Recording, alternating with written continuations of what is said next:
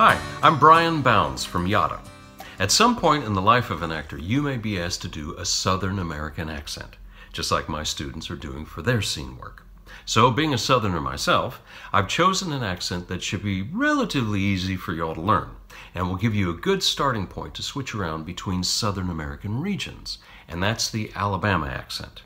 It has the typical vowel changes present in most Southern accents, and it still works in the R's, known as rhoticity, which are found in most current Southern accents. You see, non-rhoticity in Southern American accents has met a grim fate, so keep that in mind. So to get started, it's helpful to think about the personality of the accent.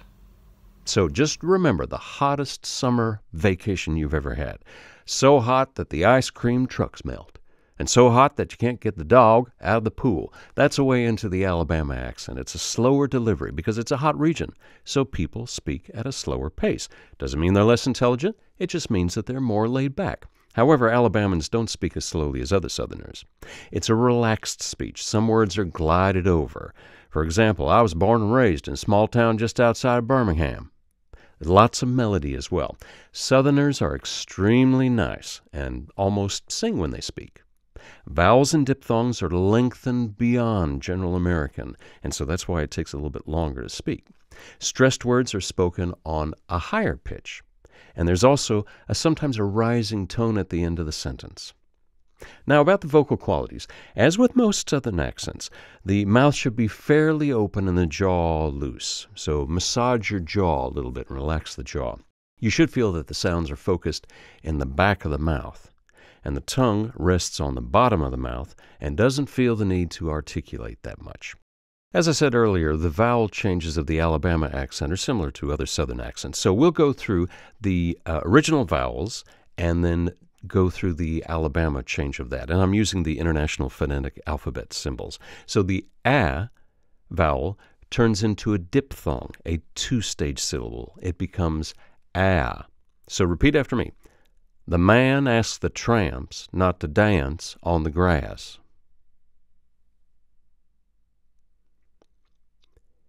The sound turns to I. So Ben didn't get the pen in Memphis anyway.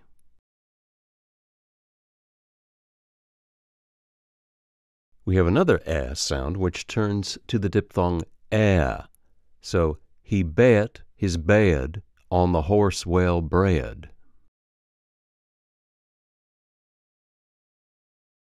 The I turns to A.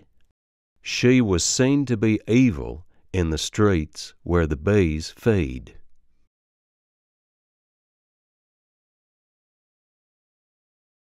The diphthong I loses the second Y and it becomes a shortened Ah.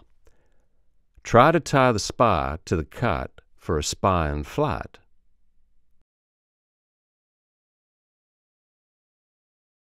The rear vowel aw becomes another diphthong and it becomes aw. The lawyer's daughter thought he bought the bonnet. The vowel sound becomes an aw. Cut the pizza in the hut beyond the rut. And the diphthong ow becomes ow. So it becomes a triphthong almost. Down south, the drought was about over. And the one consonant change I would mention is that the R's are pronounced, but they're softened. The other thing about living here is that the bugs are fierce.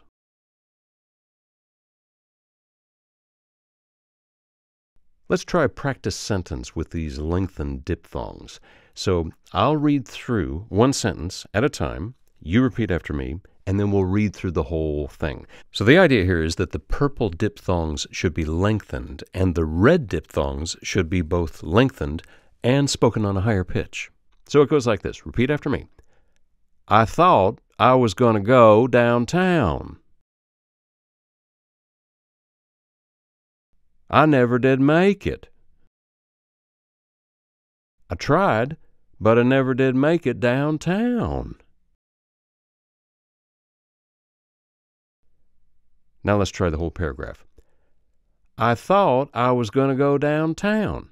I never did make it. I tried, but I never did make it downtown.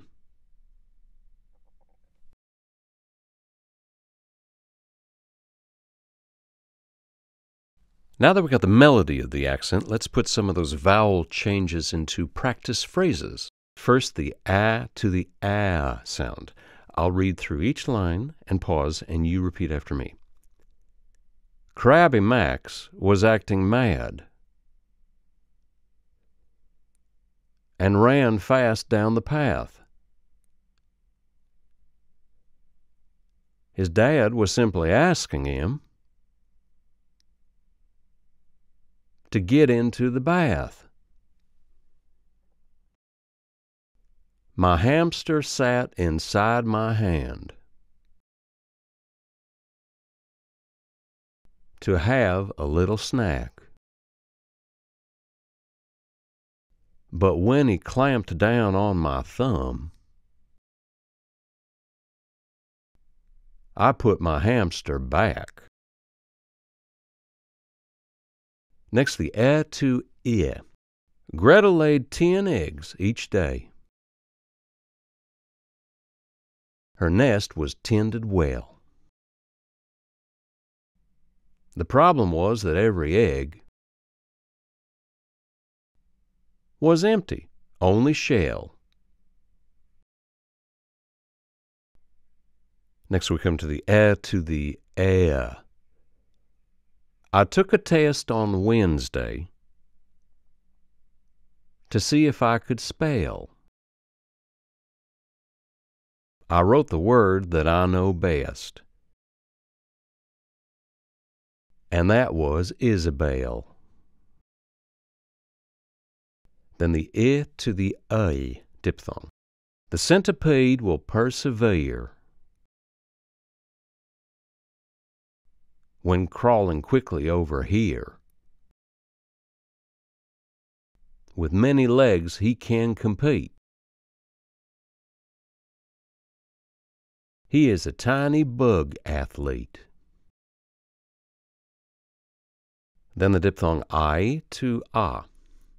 A wise old cat shined up a slide,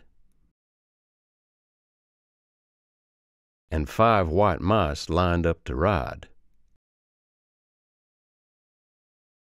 The wise old cat had seemed so nice until he dined on 5 white mice. Then we have the to the aw. Grumpy Glum is not much fun. He grumbles in his mug. Maybe Grumpy Glum just needs a cuddle and a hug. Then we have the diphthong ow to the triphthong ow. How now, brown cow? Up and down and in and out, here and there and round about.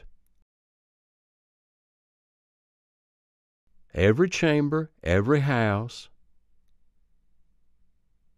every chink that holds a mouse. Now we're going to put it all together into song. So, let your hair down, let loose, and pay attention to those vowels.